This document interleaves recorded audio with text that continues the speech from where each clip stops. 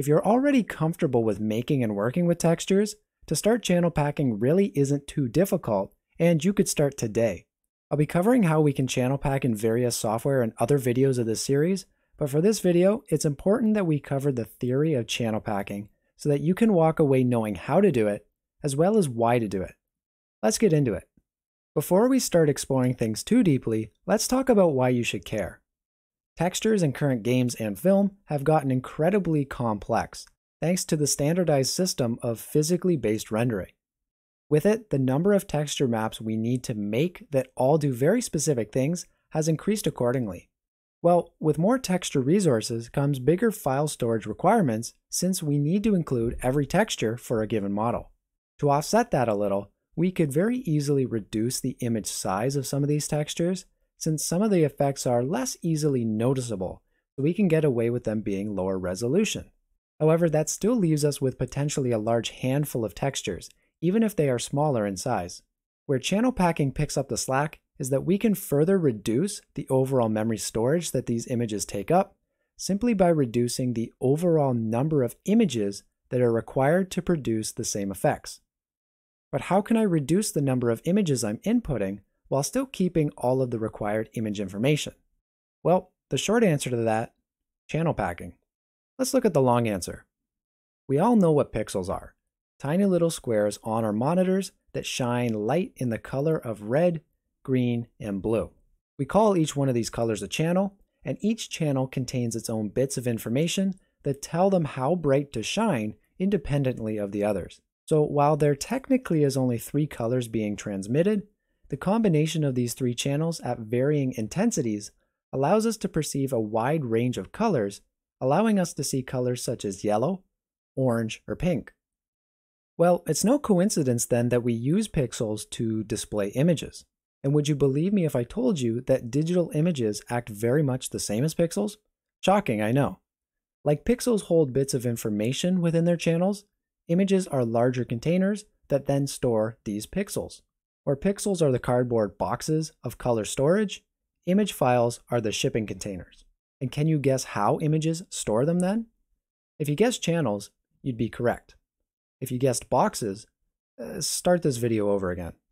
Digital images continue this trend of RGB channels, this time storing red, green, and blue intensities of each pixel into each respective image channel. Now, it really can get confusing with all of this back and forth between image and pixel channels. So what you really need to take away from this is the fact that images also use RGB channels where it stores color value intensities that are used to display the final color we see in an image. But it doesn't store it like you may think. Take note that I have been saying it stores intensities, not colors. An image channel does not store varying degrees of reds, greens, and blues. What it stores are bitmaps that use a range of black to white to determine the overall light intensity that each color channel of a pixel will produce. In other words, an image's channels are grayscale, not color. They represent color intensities, however, it's not until all channels are combined do we begin to see the color combination that they represent. Alright, Chunk, that's a lot of words you're saying at me right now, but what does any of that have to do with anything? Well, hopefully by now the correlation is starting to form in your mind. Notice how we've been talking an awful lot about channels and how the concept of this video is called channel packing. You've probably noticed that regardless of the PBR method you choose, there are a fair number of textures that are grayscale. And we now know that image channels are also grayscale. With that information, it's not a stretch to think that I can use several of these grayscale textures as individual channels to create a new image. And really as simple as that, we've channel packed. Alright, cool, but how do I use that in a game engine? Because there's no way I'm going to be able to use that wacky colored image for my roughness or metallic maps. Packed images are essentially suitcases which we pack up before the trip and then unpack when we get to our destination, being our game engine. A common example of channel packing that you will come across in games is called an RMA map, or Roughness Metallic Ambient Occlusion Map. This texture map places these 3 grayscale images into their respective channels in order to reduce the overall amount of individual textures needed to to supply grayscale information, which significantly cuts down on memory. Once in the game engine, we will have the ability to use each individual channel of the image for the shader, therefore reducing the overall required image count from 3 down to just 1 image. Take note that this in turn adds some complexity to the shader, which could detract from performance, but often this is marginal and the benefits far outweigh any negatives that this could create. Just be aware of performance as you continue to develop your shaders. Another common packed image that you may discover is the albedo opacity map. Now you're probably thinking, hold up, albedo are color maps. Does it not need all 3 channels to display properly? You were thinking that, right?